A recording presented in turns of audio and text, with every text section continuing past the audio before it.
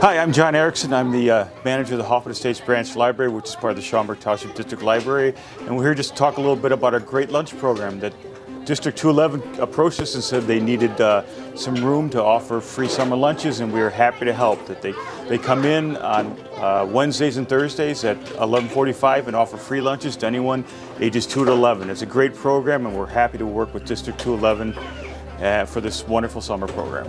Hi, yes, Stacy Lenihan from District 211 came to us with a great idea. She said they have this summer program to offer free lunches to anyone 2 to 18, and would we be willing to work with them? We said absolutely, come in, and we have the space, and they bring the food and all the trained personnel. It's a wonderful program, so stop by and come visit us. Today we're at the Hoffman Estates Branch Library, and I am from District 211. We're providing meals for summer meal service.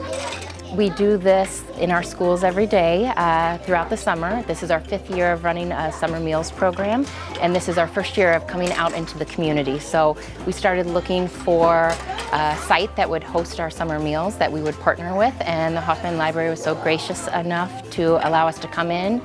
We come on Wednesdays and Thursdays. Wednesdays are our favorite day because we are right after story time, so that's when we get our biggest crowd. And we come and we serve meals to our community. So it's an opportunity for us to go outside of our doors and continue the great work that we do in the school year and on site at our schools in the community, so they kind of get a taste of what District 211 can offer. We envision that this program will continue to grow. We hope to do it next year, that the library will still want to partner with us. As far as the district, we anticipate serving about 40,000 meals just in this summer. The district, which is just a high school district in Palatine, Schaumburg, and Hoffman Estates area, we serve about 1 million meals throughout the school year. So it's a busy operation, and we hope to continue growing that in the community. Maybe next year we can take the meals mobile, so we can actually go into the neighborhoods and meet more of our children and our community members out there. Anyone qualifies, so any kid who's under the age of 18 can come and participate in our meals program, and of course anybody can come to the library. So there's no application, there's no RSVP, you don't have to tell us in advance, just show up Wednesdays and Thursdays. We also have community feeding times in both Schaumburg High School and Palatine High School. So both of our programs are offered there as well, where the community, anybody under the ages of 18, can come to school and have a free meal there as well. As far as finding out about the schedule, you can go online to adc.d211.org and see the summer meals page or our food and nutrition services department page, and we have all of the times and sites listed. Our program is it's actually administered by the Illinois State Board of Education, and we're a federally funded program.